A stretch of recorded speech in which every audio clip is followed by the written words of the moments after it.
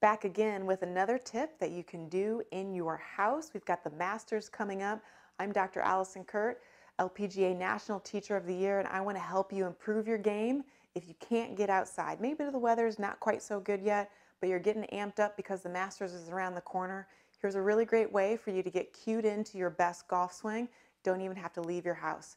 First off, I've built a mini golf club. I've taken an old golf club that I'm not going to use anymore, and I cut it down and put a grip on so I can do some demonstrations in my house. That way I'm not putting any holes in the wall.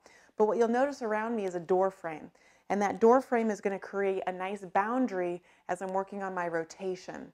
So the point of this tip is to work on being able to rotate in our body rather than having a left or right move. Some of you may feel that you slide or sway in the golf swing. So if you are someone that slides and sways, you're going to feel that your body gets outside of the frame that you're using as a boundary. And maybe as you're coming through impact, you feel like you're moving laterally into the golf ball. Now my body is outside of the door frame.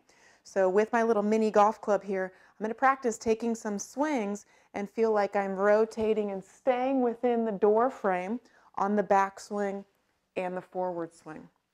I'm going to make sure that I rotate, staying in my door frame, impact, forward swing, and it's allowing me to kind of cue my body into making the best move. So when I can get outside, when I am ready to go to the golf course, I've done some repetitions in my body, I'll be able to transfer it to the golf course. So use a door frame as a boundary to eliminate this left and right lateral movement, improving the rotation and staying within the boundaries of the door frame. Thanks for staying tuned in, and I will see you next time.